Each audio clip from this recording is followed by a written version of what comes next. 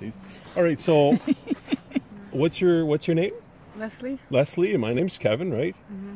And so you said that this eye, nothing to do with the bruise on it, right? Mm-hmm. This eye has been, is it legally blind, or? It's almost blind.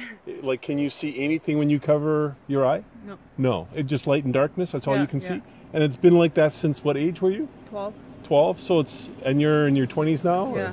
Okay, so it's been like that for like 10 years plus or whatever. 25. 25 years has been like that. Or No, 25. For about 12, Yeah. 13 years has been like that. So I'm just going to ask you to take your glasses off for just a moment. I know it's just your sunglasses.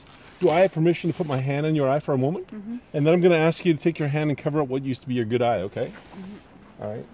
In Jesus' name, I command all blindness to go. Okay, now take your hand and cover up this eye. And now open this one. And take a look around and tell me what you can see. I can see better. You can see better. Let me finish it off. What percentage of betterness is it now? How much better is it? Is it clear? It's clear? Yeah. Like 100%? Yeah. It's 100% clear? Yeah. Really? And you said you couldn't see through that eye for like 12 or 13 years, and now it's totally clear? Now look around and make sure everything's sharp. Can you read the letters and stuff off of that?